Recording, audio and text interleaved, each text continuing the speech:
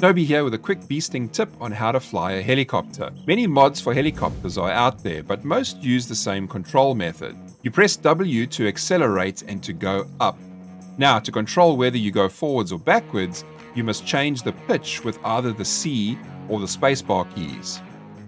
Pressing the spacebar means that the nose will move up, and pressing the C key points the nose down. Press the W again once you have the correct pitch, and you will move in that particular direction, forwards or backwards.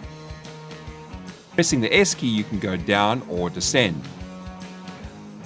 Turning left or right is easily done with the A and D keys, which will swivel the helicopter left or right. For more gaming guides, see my YouTube channel or snowbeegaming.com.